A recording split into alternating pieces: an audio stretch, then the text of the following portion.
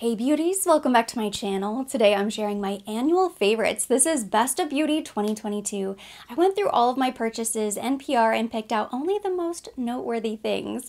Without any Chanel, since I already posted my best and worst of Chanel 2022 video, I will link it down below just in case you missed it, but this is everything else.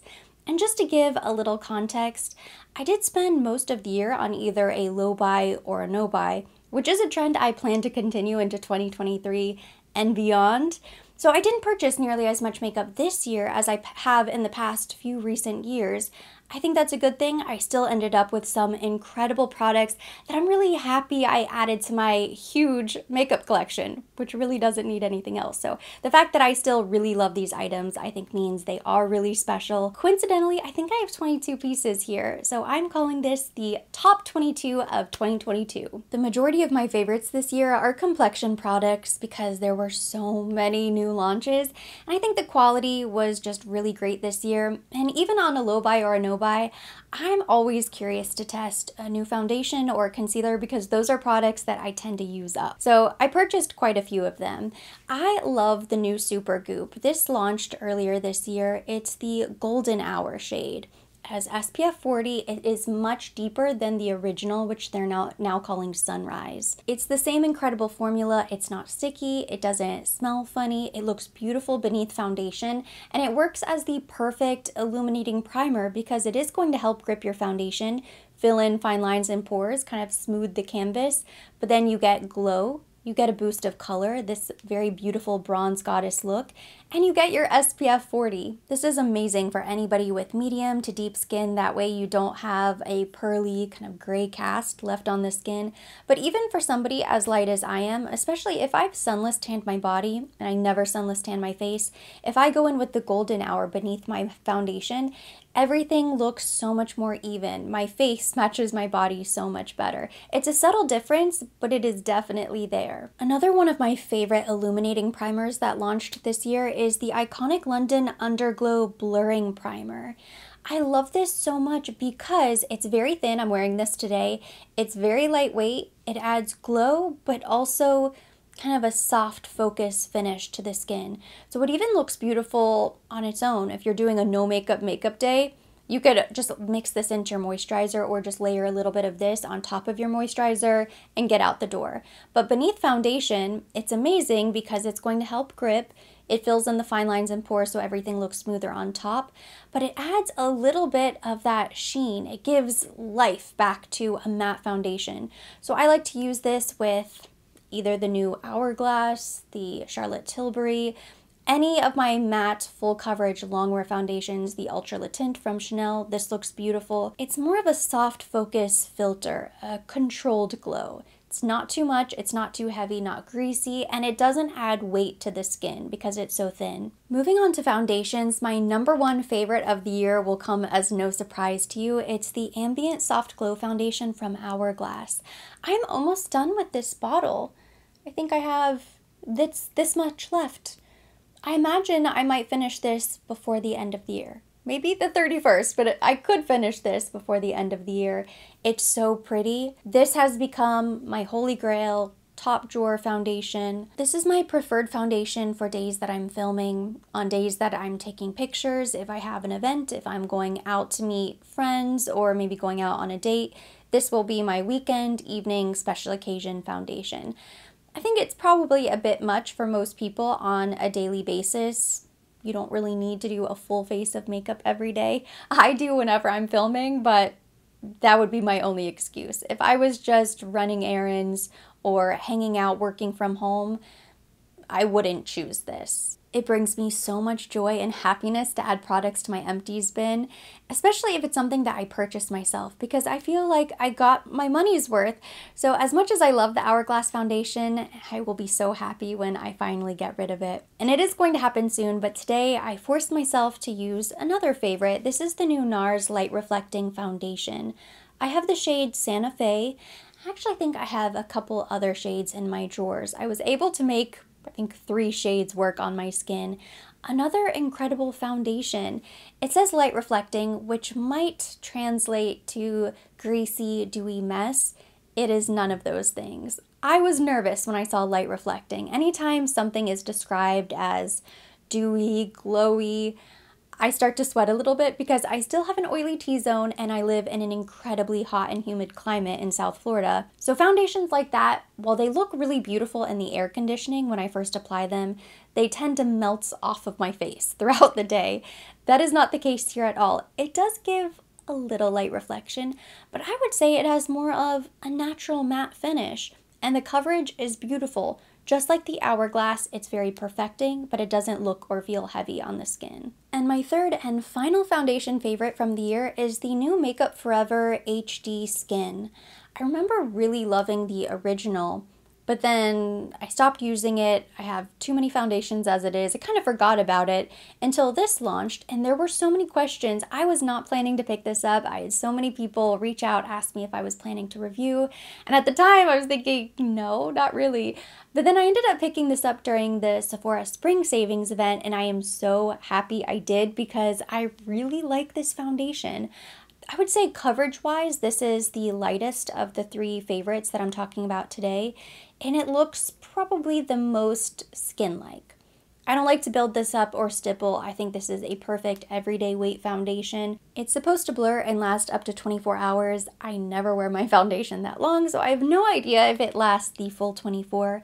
But I would say the finish is really perfect as well. It's great for all skin types, whether you're oily, normal, even if you're dry. I think you can make this work for your skin. It has a just natural skin-like finish. It's not really extreme one way or another. So actually some people might really hate that. If you have extremely oily skin to the point where you need a mattifying foundation, or extremely dry skin to the point where you need something really oily and hydrating, this wouldn't be for you. But if you love a middle of the road, not too much in any direction, kind of the Goldilocks of foundations, this is worth trying. It's really beautiful. If you can believe it, I have 4 concealer favorites from 2022 to talk about. I can't believe it because prior to this year, my holy grail list of concealers was maybe 3, tops. 3 concealers that I've ever tried that I would keep in the top drawer and constantly use. I have concealers that I like in the bottom drawer. I don't use them because they're okay. They're so-so. But then this year, I don't know what happened. Everybody, I guess, got their hands on the winning formula because all 4 of these are amazing and they're different. They're not exactly the same either. The concealer that I'm wearing today is the new Charlotte Tilbury Beautiful Skin Radiant Concealer, and I have the shade 4.5 Fair. This has become one of my all-time favorite concealers. It's incredible. I keep it in the top drawer. I use it constantly. It's not overly full coverage. I think it has the perfect amount of coverage so that it does cover if you have any dark spots or anything that you truly need to conceal. But then it doesn't crease. It has the perfect finish. It's not really dewy and hydrating to the point where it's just going to crease nonstop on you, and it's not drying. Everything just looks incredibly smooth. I would compare this to the Tom Ford concealer that's $90. I think it's $90. I don't want to say it's a dupe because I think that term is overused, especially when comparing beauty products, but they look the same, they feel the same. Both contain a little skincare ingredients, except this one is a fraction of the cost. I think you get the same result. A very similar formula, coverage and finish-wise, is this Dior Backstage, which I heard so many rave reviews about this, and it took me a while to try it. In fact, I'm not convinced this launched this year. I think it did earlier in the year. But I didn't try this until the holiday savings event because I had spent the entire year hearing about how this was everybody's new holy grail concealer. Of course, with concealer, personal preference, I've heard people say they didn't like it as well, but when I was on the Sephora Squad trip during spring, almost every single person I asked, what's your favorite concealer? They said Dior Backstage, and I knew at that moment I had to try it. The wand is very interesting. It has this little flat brush, so you can be really precise with the application. I don't really use concealer to carve out my brows anymore, but if you still like to carve out your brow with concealer, this would be perfect for getting any little nook and cranny around the nose, around the eyes. This brush is so nice, but the formula, the texture is amazing. It feels a little bit thinner than the Charlotte Tilbury, which is a little bit more of a moussey cream. The next two concealers are pretty different. This new Huda Beauty Faux Filter Concealer is very full coverage. I would put this up there with the Pat McGrath Labs. Might even be more full coverage than the Pat McGrath, which is really saying something. So if you like that very bright Kim Kardashian circa 2016 under eye, this is incredible. It's truly like face paint, so you can cover anything and everything. If you have some sort of spot on the face that you need to truly conceal, I would pick this up in your skin tone, and it will be amazing for spots on the face. But for brightening the under eye area, it's amazing. If you use my setting spray trick, it will help to blend the product and add a little bit more hydration to the finish. For full glam, holiday parties, date nights, if you're doing glitter and you just want the full beats, this is the perfect go-to concealer. And then on the flip side, if you want something that's more natural, I really like the new Too Faced. This is the Born This Way Ethereal Light Concealer. So it has a lot of yummy skincare ingredients, and it goes on a little bit lighter coverage-wise. But I think it looks really beautiful. On days that I'm doing more of a no makeup running out the door, maybe I'm going in with the Chanel Water Fresh Complexion Touch, this is the perfect concealer to complement because it doesn't look heavy. When I just dab a little bit of this on bare skin, I can blend it out and it still looks like skin. Doesn't look like I have concealer sitting on top of my face and then no other makeup. It maintains a little bit of light reflection, which I think is really beautiful. So this would be great for anybody with drier under eyes. If you're doing more minimal makeup, this would be great. If you need full coverage, if you have really, really dark circles underneath your eyes, I would probably go with the other three over this one. Moving on to face palettes now, this is one of my favorite holiday launches from Hourglass. It's their new Ambient Lighting Edit Unlocked palette. I believe the shade is Lustrous. Now I customized my palette, so I went with the turquoise and the tiger artwork, but this is the shade 2 palette on the inside, which I believe is usually the elephant. I love this color combination. I thought it was really cool that they let you customize on the Hourglass website. These shades are why I love this palette so much. And I also think of all of the products that I purchased this year, I think I've gotten the most use out of this one. It's so easy to travel with because you can use this on the eyes. The highlighter is a little bit too deep for my cheeks, but I'll use that on the lid, a little bronzer in the crease, done for the eyes. All of these powders work for the face. It is the most practical, user-friendly palette, and all of these shades are flattering. Of all of the palettes I've collected over the past few years, this one is hands down my favorite. And I really like both of these blushes. This one has a little luminosity. This one is a little bit more matte, slightly deeper, but very pretty, fresh, happy pink shades in there. So I love to use both of those. The bronzer is the perfect shade of bronze. It has warmth to it. Is it an absolute must-have purchase for the year? That's going to depend on your preference and your makeup collection. If you already have a ton of these Hourglass palettes, maybe you have a lot of face palettes and you don't really grab for them, it's not going to be for everybody. But if you love this style of product, this all-in-one kind of throw in your bag and hit the road, I think you will love it. I've also loved these palettes from Charlotte Tilbury. This is the Pillow Talk Beautifying Face palette. I picked up both. I have the light to medium and the medium to deep. I think both are equally beautiful. I've gotten just as much use out of both of them. I know the price is a little bit steep, but especially now, so many different stores are having deals. You might be able to find these on sale, in which case I say you have to go for it because it's truly one of the most beautiful pieces of the year. I love the pink opalescent packaging. They feel really high quality and substantial, but the colors inside are just flattering. I'm wearing this pink highlighter on my cheeks today. I love both of these blushes. This highlighter is great on the eyes. You can use this face, eyes, anywhere you want. So very convenient for travel.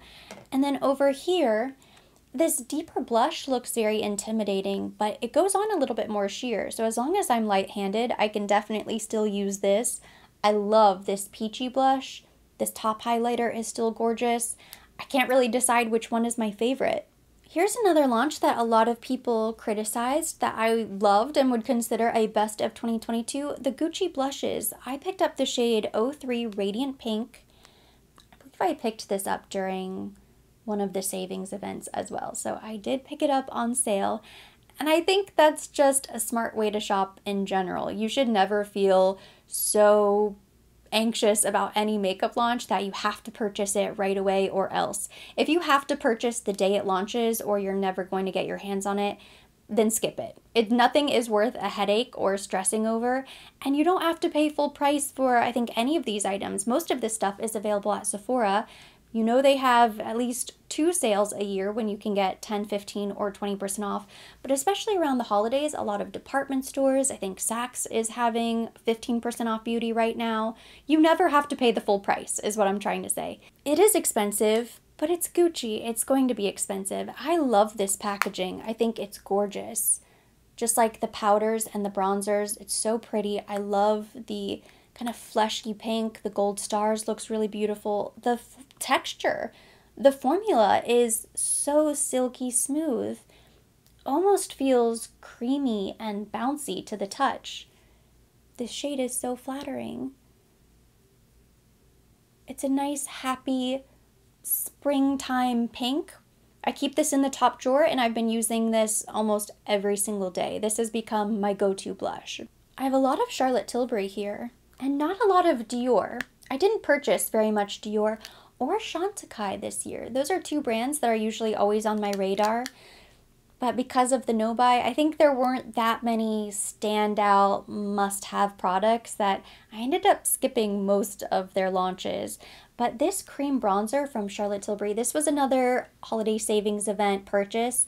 Love it. I'm wearing this today. I think their cream bronzer is so much better than the powder bronzer, and it's going to take me forever to finish this because you really only need a small amount. I picked up the shade medium, and it is the perfect shade of medium. It's not too cool, it's not too warm. It just looks very naturally bronze.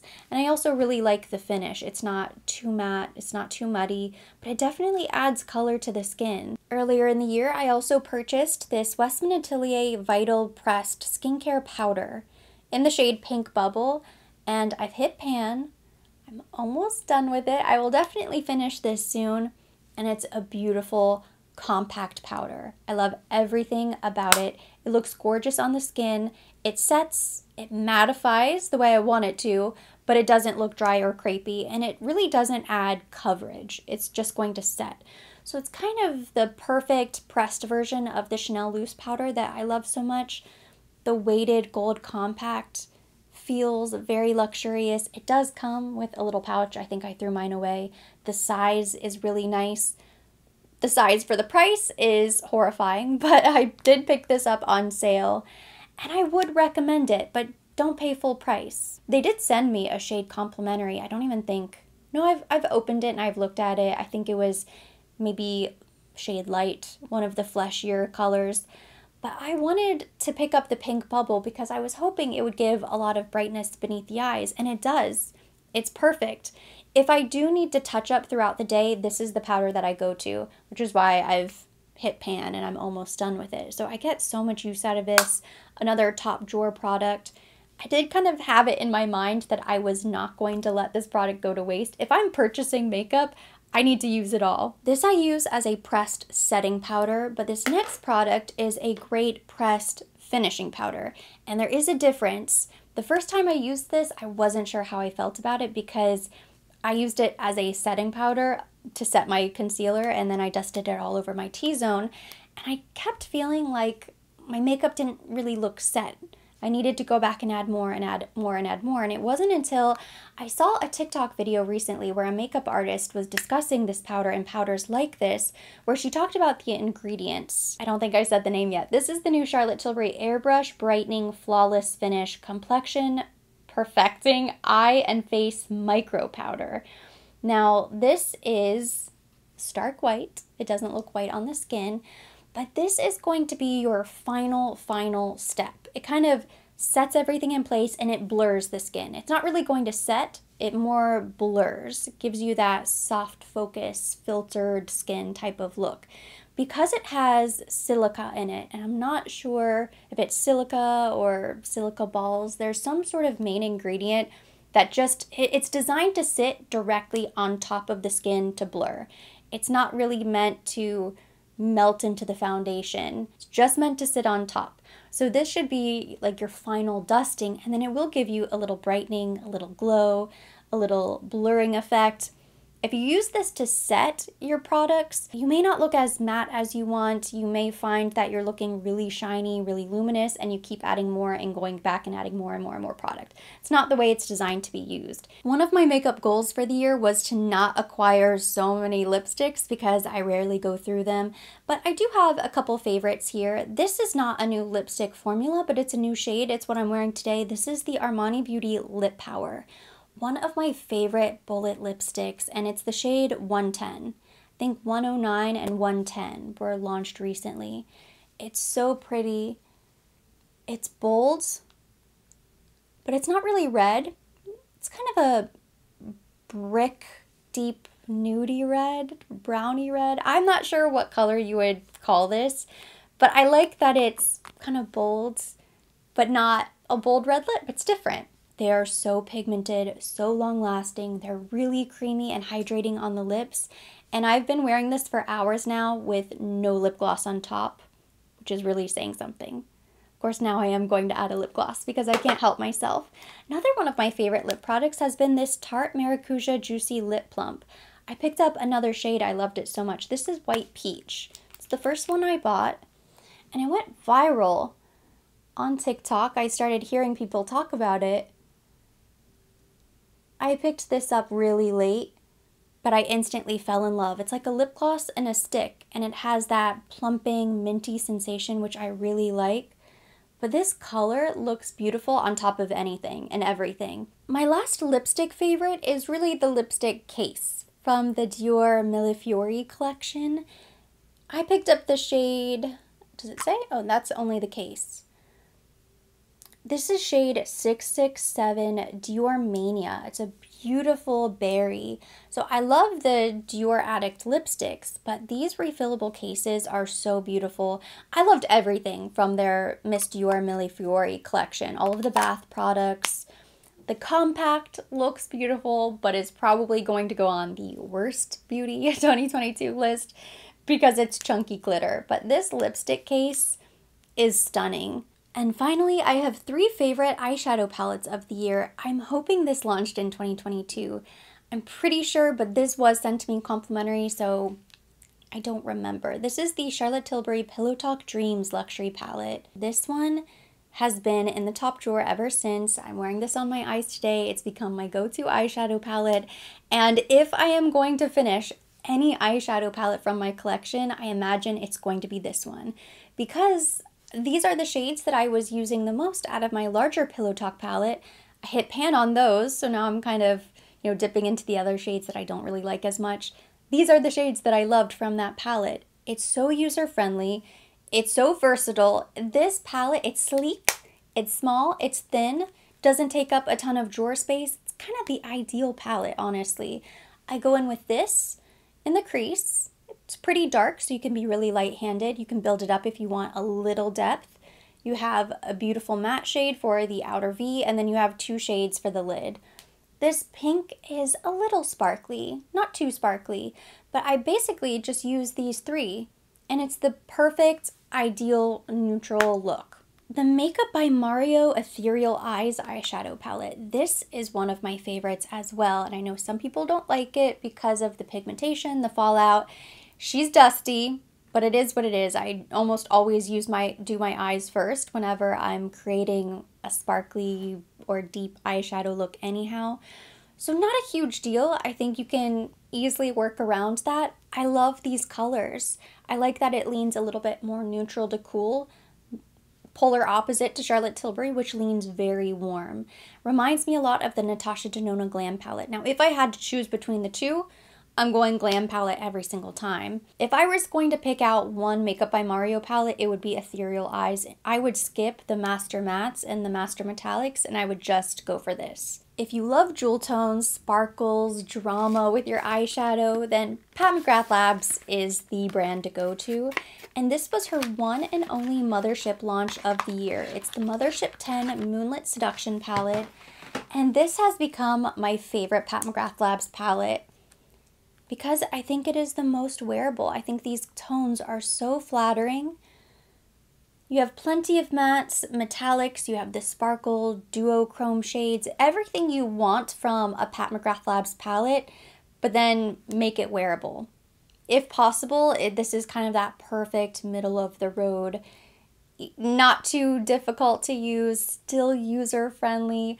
There aren't any shades in this palette that I just know I will never touch. Whereas some of the other palettes, even in my collection, I'm like, yeah, it's pretty to swatch it, but I'm not putting that on my eyes and leaving the house. You know, it's just a little bit too crazy for me. It's not my personal style. I don't feel that way about any of these shades. In fact, I've worn all of these out of the house, and I think they're beautiful. Of course, I will also be sharing a best and worst fragrance launches of 2022. I wasn't sure where this would fit in, but I do have one more somewhat miscellaneous product. It's the Beija Flor Elasti Cream from Sol de Janeiro. I love Sol de Janeiro. I use the Boom Boom Cream almost every day, but since this launched, I've been using this one, and I just think the smell is intoxicating. It smells so beautiful on the skin. It's such a pretty floral, and it layers so nicely beneath a lot of my favorite fragrances. The scent of these creams from Sol de Janeiro, they're so intense, and I always receive compliments. So if you are somebody who complains about your fragrance not really lasting, make sure you layer a really good body cream. It needs to be hydrating so that your skin doesn't absorb all of the essential oils from the fragrance. But if it has a light scent that will enhance and boost the scent of the fragrance, that's even better. And that completes my list of beauty favorites from 2022. Thank you so much for watching. Hopefully you enjoyed it and you liked seeing some of your favorite products listed.